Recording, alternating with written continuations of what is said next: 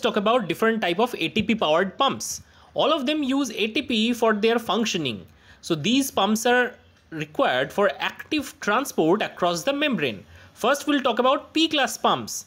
Classical example is sodium potassium ATPases. They are found in plasma membrane of plants, fungi, bacteria, plasma membrane of higher eukaryotes, sarcoplasmic reticulum, etc. Then we talk about the F class pump. Whenever we talk about F class pump, mitochondrial F0 particle goes in our mind. So they generate ATP instead of utilizing ATP, but overall they are proton pumps.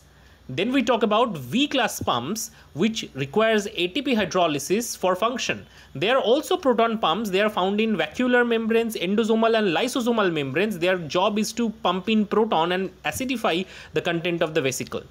Then there are ABC transporters, which hydrolyze ATP and ultimately allow the transport of molecule across it. It is important for multi-drug resistance.